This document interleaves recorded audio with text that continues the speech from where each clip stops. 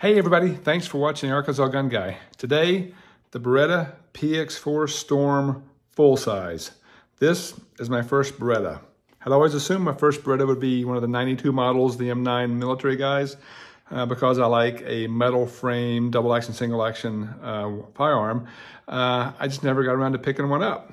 And just wasn't on my radar at all to get a Beretta. And actually this gun, the PX4 Storm, wasn't on my radar at all. I knew nothing about it. No one talked about it. No one writes about it. Came out in 2005, and I don't know if there was any fanfare or not. The most famous thing I knew about this firearm is that it was Cobb's weapon in Inception, one of my favorite movies. So it's kind of cool to have one of the firearms from that movie, but didn't know anything about it. Started learning about it recently, became fascinated with the couple things. Supposedly it has just epic reliability. There's tons of tests from Beretta and Langdon Tactical with hundreds of thousands of rounds and no failures through these guns. So love that. It also has a super innovative recoil reduction system. Instead of the standard Browning tilting barrel where the slide or the barrel comes back and tilts up, causing muzzle flip like this barrel rotates, comes straight back and rotates. So the slide is just going back, or the barrel is just going back and forward. No flipping or no dropping, making it up and down. So I was very curious how that worked. And also I've heard the triggers are really good on these. So never held one, had never even seen one. But as I read more about it, it's like the gods were watching me. I went to my local gun store, and for the first time in ever, they had one in stock. Picked it up, felt phenomenal. I wasn't sure if I wanted full size or compact carry. This again is the full size, and it fits my person really well, so I like the full size version. Felt good, looked great, price was good, but the trigger is what I wasn't sure about. I had read about Langdon Tactical sending these guns there or buying the guns directly from them for a premium with lots of added features, which are all great, but they're supposed to have an epic trigger from the heavens on the Langdons. So I thought maybe this trigger is not that great, you have to send there to make it good. I tested this trigger out.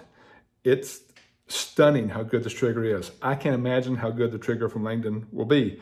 Probably one day I will send one to him to have one done because this is good. I can't imagine better. So we'll take a close-up look at the Beretta PX4 Storm full size.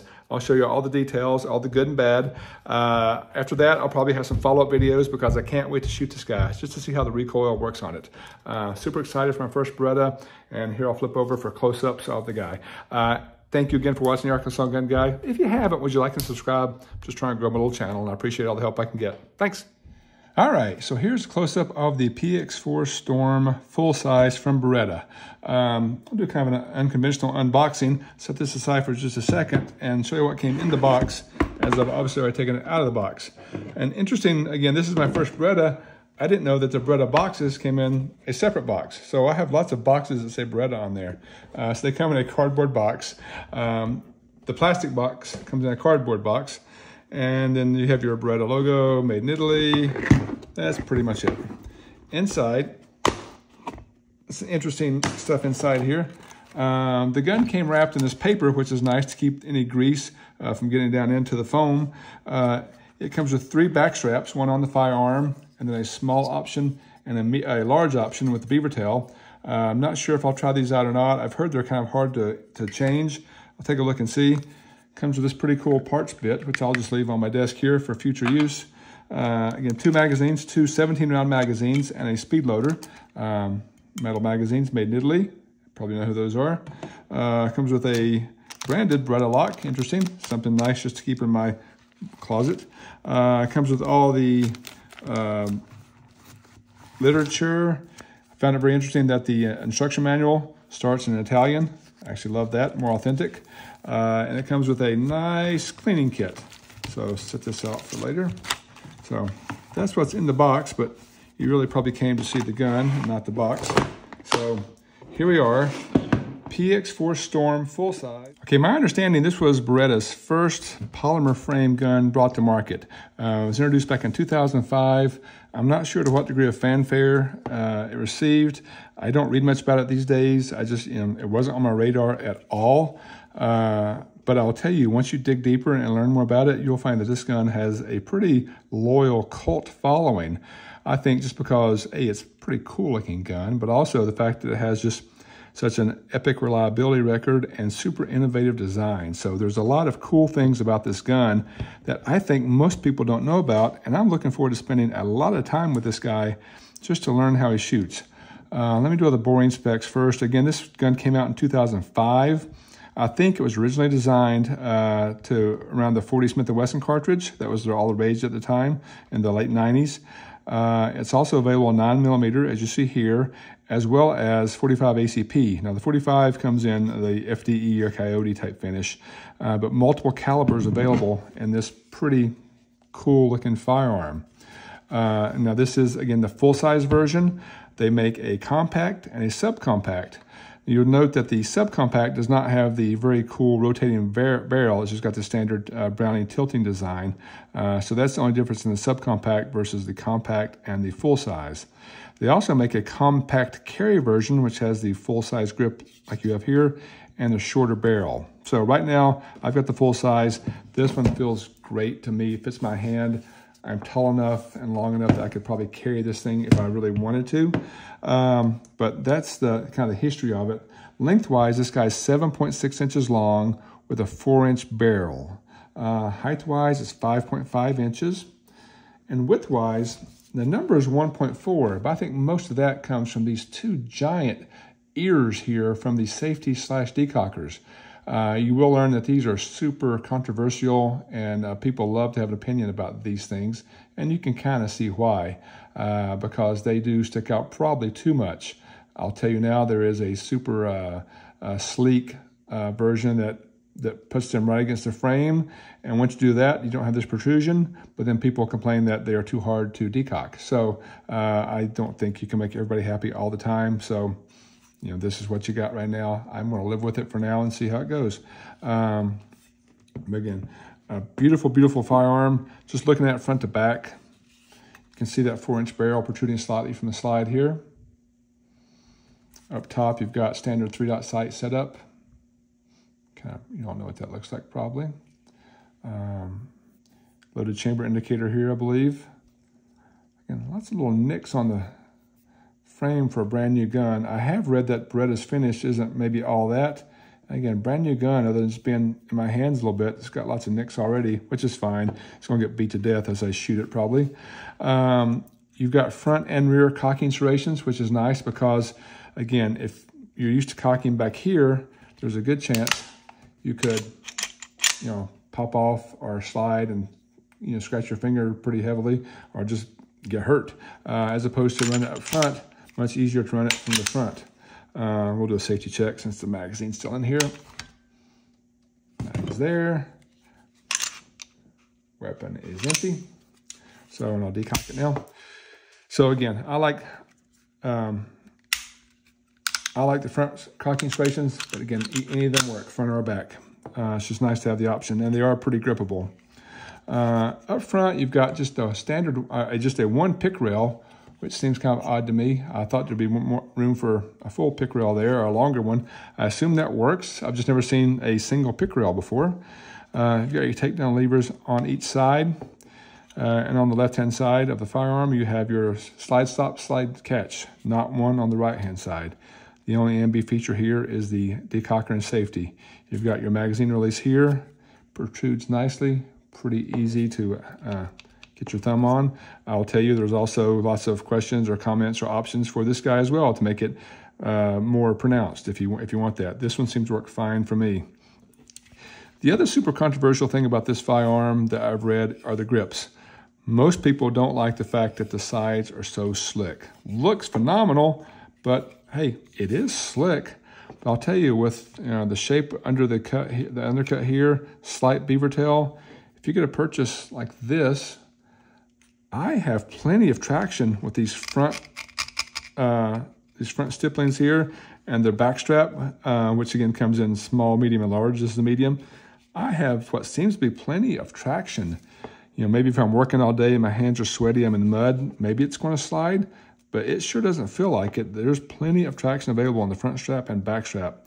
In my humble opinion, having never shot the firearm before, but people do talk about that a lot. And the other thing to talk about is this decocker up here. So you can see now the pistol is in the cocked position and ready to fire with the red dot. This is both the safety and decocker. So you pull this down to decock it, and it also puts it in safe mode, no more red dot. And the trigger is dead. The only way to turn it back on now is turn the safety back up. Again, opposite of what you've probably always done before, which is down to shoot. Now it's up to shoot. And now that this is back in the up position, you're back in full double action. You can cock the firearm, but you cannot put it in safety. You can't carry it cocked and locked because if you try to put it in safe mode, it decocks it every time. So I actually prefer that as well because I want to carry it with one in the chamber and hammer down with a heavy double action pull the first time. It is also worth noting that if you try to rack the slide while it's in safe, normally while it's in standard mode and you rack the slide, hammer stays back, right? But if you rack the slide in safe mode, watch this trigger and the hammer. As you rack it, it decocks it again every single time. So, see if I can do this.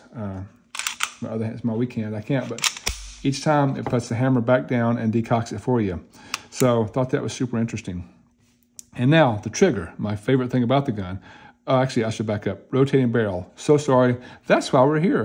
The rotating barrel. Normally, in the Browning styles, the barrel slides back and tilts down to get the next round. This one just slides back and rotates to pick up the next round. Hopefully, I can do this slow enough that it's not too painful to see. But hopefully you can see that barrel rotate there as it moves backwards, as the slide moves back. As it rotates, it loads the next round. And you can see that when we take the firearm apart. So just love that design. I can't wait to see how it does, what it does to recoil. But, so here's the next thing, the trigger. Double action, single action. I'll tell you in double action, it's on safe. In double action, it's a heavy trigger pull, but not as heavy as you would expect or you're used to.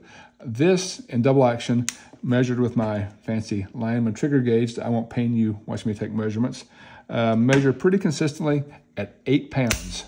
Now, 8 pounds seems like a lot maybe, but I have the other double action firearms that gets this, that are 10 and 11 pounds for double action. Now, single action, measured pretty consistently at 3.5 pounds. So if you, look at the reset in a second because that's the best part. But just pull back here, there's the wall, boom, 3.5 pounds. And again, it's a smooth 3.5 pounds. If it were any lighter, I'd be scared of it, I think. There's the reset. So let's look at that reset again. The reset is magic. So reset is there, that's it. And then instantly on, no take up. It's just a fantastic trigger.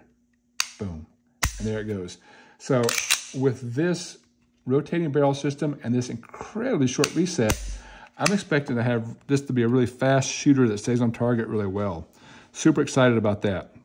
So last, let's look at the internals. Again, I've not taken this down before, so I've seen pictures of it, but I believe you just pull these tabs down on each side and push the slide forward. Maybe I'll pull back slightly and pull the tab forward. Bear with me. We're learning together, or I'm learning with you. You probably already know. There it goes. So the slide just comes right off the front. Put that aside for now. Inside here, looks like your standard polymer frame. Got your extractor, got your metal inserts here that the slide rides on. But the cool thing is, there's your feed ramp.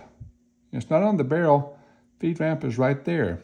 And if you take a look at how the magazine seats up in here, the magazine goes right behind the barrel now. And as it rotates, the bullets go straight into the barrel as opposed to tilting down, causing, again, muzzle flip. So I am super excited for this design to see how it shoots. Seems, again, I love the innovation behind it. Not that it's new innovation, that happened 20 years ago. But I've just never seen a barrel without a feed ramp. The feed ramp is actually on the frame itself. Now inside the frame, you've got this cam system and a recoil spring. So come out like that. There's the cam, and here's the plastic guide rod and capture recoil spring. They make a metal version of this as well for increased reliability and also just weight for muzzle control. So that's something I may add pretty soon. And then the barrel. And the barrel looks like it just slides right out. maybe. Put in the unlock position, if I can. There it comes. So, interesting finish on the barrel. And I've never seen a barrel without a feed ramp before. You've got just this guy here. As it rotates in, it picks the round up right here, I believe. So super interesting design. And inside the slide,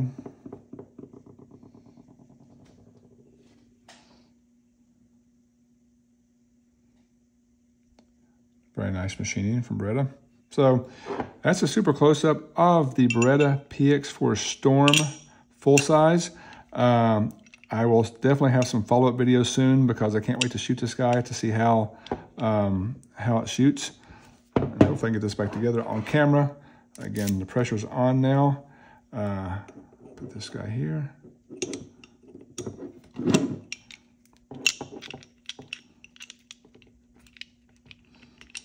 That locks in there. It's nice and easy.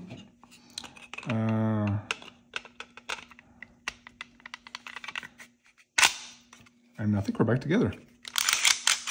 We are. So that was a close-up look at the Beretta PX4 Storm full size. New toy I'm going to put a lot of rounds through, and I'll come back with some follow-up videos on how the recoil works in this thing and how reliable it is. As always, thank you guys so much for watching the Arkansas Gun Guy.